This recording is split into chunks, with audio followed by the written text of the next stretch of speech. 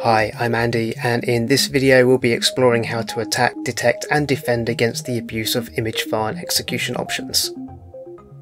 Despite the name, this technique has nothing to do with pictures. Image file in this context is referring to a binary image, the compiled version of a computer program which can be run or executed.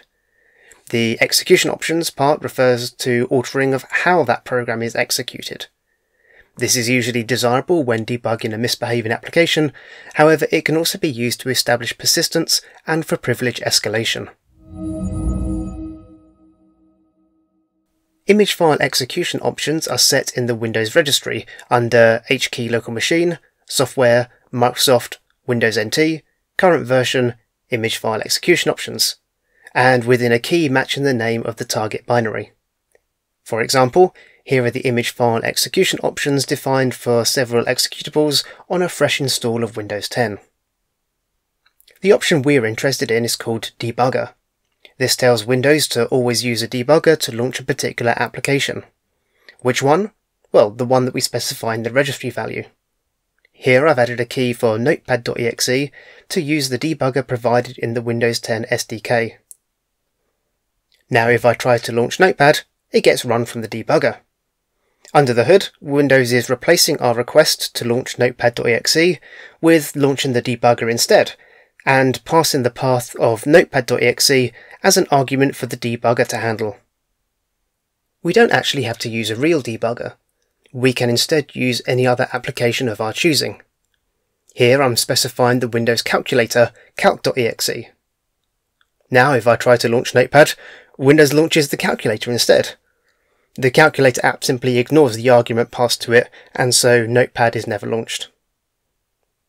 So far we have a nifty trick that we can play on someone to mess with them, but this can of course be used for more malicious purposes. Here's a small app to establish a reverse shell to another machine, and to appear less suspicious, it also runs whatever command is passed to it as an argument. I've copied it to this system with a nice generic unsuspicious name like launcher.exe, and configured an image file execution options key to use it as a debugger for notepad.exe. Now if I try to run Notepad, it appears to run as expected, but also launches a reverse shell which connects back to a Kali machine on the same network. This provides a method of persistence which works across reboots and password changes, and even provides some opportunity to laterally move across different user accounts if used on a machine which has multiple users. I touched on another very specific case in my video on abusing Windows accessibility features. In that video we simply replaced one exe with another on the file system.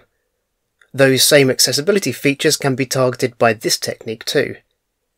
Here I'm telling Windows to run the command prompt, command.exe, instead of the screen magnifier, magnify.exe. I can trigger this from the lock screen or the logon screen, providing persistence and privilege escalation to the system user. Another flavour of this technique is silent process exit monitoring. As the name suggests, this monitors a process and does something when it exits rather than when it's launched. Again, this is intended to be used when debugging applications, but can also be used for malicious purposes. Let's target the on-screen keyboard, osk.exe, in this example. To enable exit monitoring for a process, we first need to set a global flag value of 512 or 200 in hex. The rest of the configuration for this feature is set in a slightly different registry key which doesn't exist by default, silent process exit.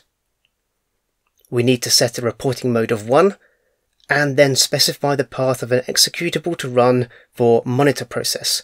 Here I'm just using command.exe. There's a link in the video description to a page with further details on all of these config options. Now, whenever the on-screen keyboard exits, a command prompt will open.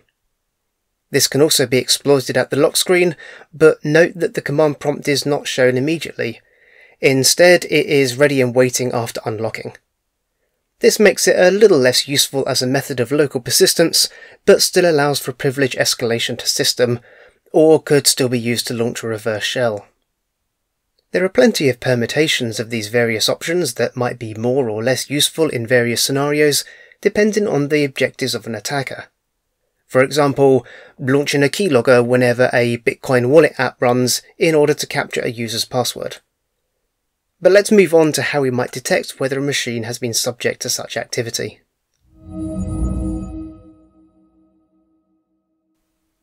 It's relatively easy to detect the presence of this technique by examining the Windows registry for the debugger or monitor process values.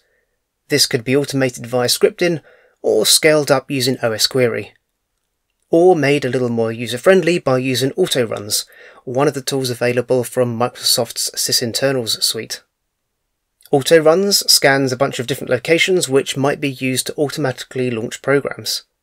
The image file execution options registry key is one of these. Here we can see an entry for some of the malicious examples demonstrated earlier. Note, however, autoruns doesn't flag any use of the exit monitoring flavour of this technique. Whilst detecting whether this technique has been planted on a given machine may be fairly simple, actually defending against its use in the first place is far more challenging, as it essentially boils down to an abuse of a genuine Windows feature.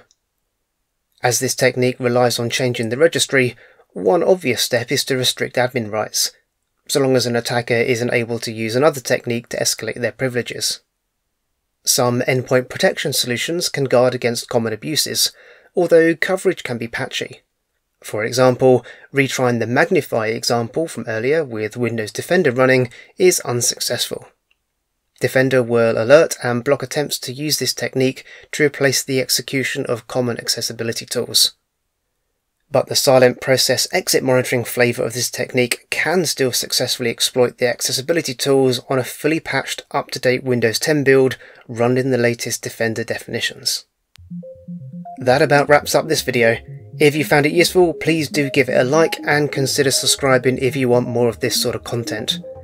Drop a note in the comments if there's anything you think I missed around attacking, detecting and defending against the abuse of image file execution options, or if you have a good idea of what topic I should cover next.